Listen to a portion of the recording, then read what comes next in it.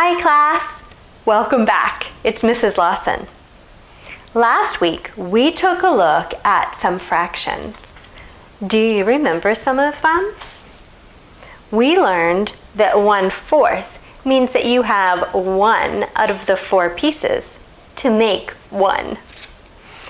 We also learned that 1/2 means that you have one out of the 2 pieces that you need. And we learned that 1/3 means that you have one out of the 3 pieces you need. I have my apple here. I cut it into 2 pieces. Do you remember what fraction would show how much this part of the apple would be? Do you remember? It's 1/2, just like this is half of the circle. And 1/2 looks like this. It's one out of the 2 pieces that you need to make 1. Well, today we're going to look at even more fractions, because you can have more fractions than just 1/2, 1/3, and 1/4. Today we're going to expand what we know and look at 1/6. Do you think you could have 1/7, or 1/8, or 1/9, or 1/10? You can. In fact, in our money, 1/10 of a dollar would be a dime. We can divide 1 into lots of different pieces. Let's take a look together. Class, do you remember last week when we were looking at parts of one piece of fruit? Maybe you remember that we took 1 apple and we cut it in half, or 2 even pieces. And we said that that was 1/2. I have some pretend pieces of fruit here that are cut into pieces. And the first one that I want us to look at is the pear. This pear has been cut into 2 pieces. One piece would be called 1/2, or one out of the 2 pieces we would need to make 1 whole pear.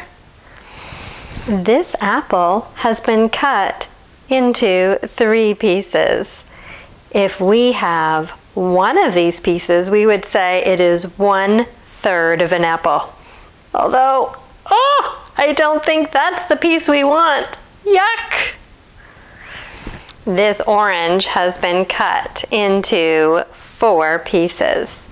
If we had one of the pieces, it would be called 1/4, because it's one out of the 4 pieces that we would need to make 1 orange. Let's look at this cantaloupe.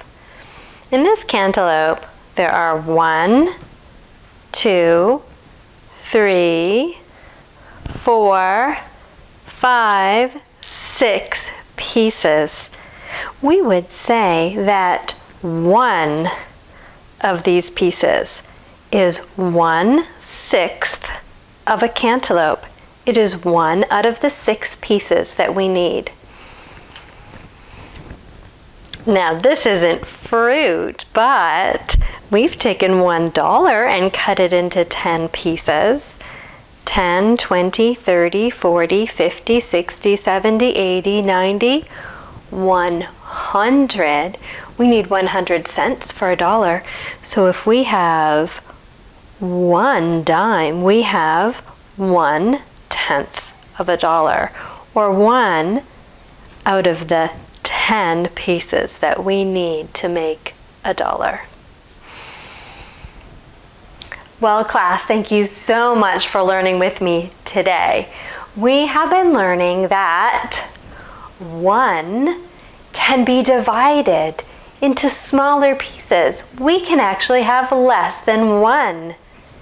Maybe you already knew that. Maybe when you were baking at home, you knew that you could have 1 cup or half of a cup, or 1/3 or 1/4 of a cup. Well, today, I think I'm going to have a very healthy snack and eat 1/2 of an apple. I'd like for you to notice things that are fractions at your house. What is something that is 1/2 in your house, or 1/4? What are some things that are cut into pieces at your house? I want you to think about it. Can you find any fractions? Let me know. Have a great day. Bye-bye.